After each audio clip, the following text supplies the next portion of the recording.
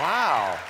Mama spent some money today on an outfit that makes her look very smart and slimming. It feels very business-like, doesn't it? It does. It feels like spring has sprung and I'm about to go into business. I'll buy into that business. Thank you. You had a birthday a couple weeks ago. Sorry I wasn't invited, but how did that go? Well, I turned 45 years old, so I was pretty excited.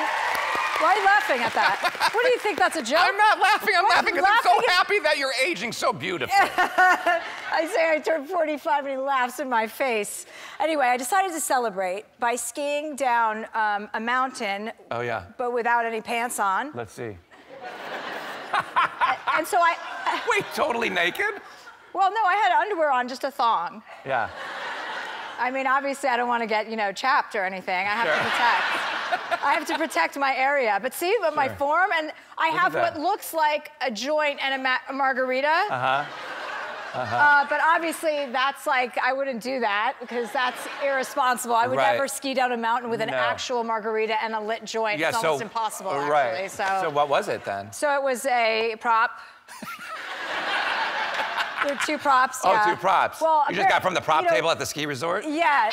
No, I don't want anybody to get in trouble, and the mountain frowns upon smoking on the mountain, and I, of course, do too. And so the people I was around, like my ski guide, this woman got in a lot of trouble. How could you let Chelsea ski down without any pants on, with a joint and margarita? Like, this is, and I felt bad because I didn't want to get her in trouble, and I always get people in trouble, you know? Right. But it's not her fault, because if I want to take my pants off with a margarita and a joint and ski down a mountain, then I'm gonna do it, and nobody's gonna stop me. Yeah, I love that. It's my birthday. Air high five.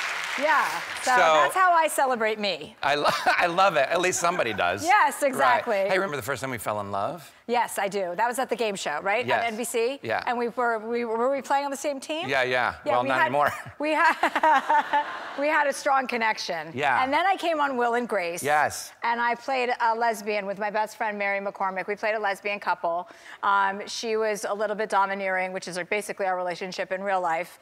And I love her.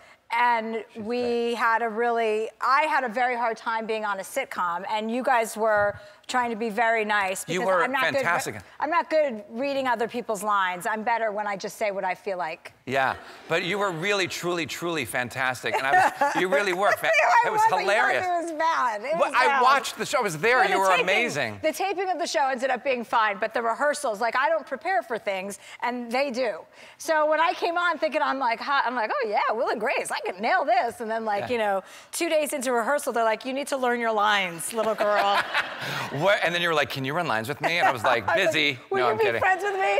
Yeah, no, you were so sweet and so funny. And do you, have you ever played a lesbian in real life? I have played a lesbian in real life, You yes. have? Yeah, I went to college. Well, I didn't, but I acted like I did.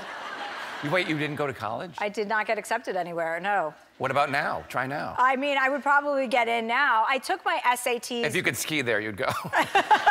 Yeah, if you could take college while you're skiing. Sure. So I didn't take school seriously. So no, I didn't go to college because I didn't apply to college. Yeah, well, it's good that this is a daytime show. So listen, Mary McCormack is posting PSAs on social media to help you find love. I'm just trying to cast a wide net, and she's encouraging me to spread that message that I'm available and ready for a relationship. So I'm saying it over and over and over again. Okay, so what kind of guy are you looking for?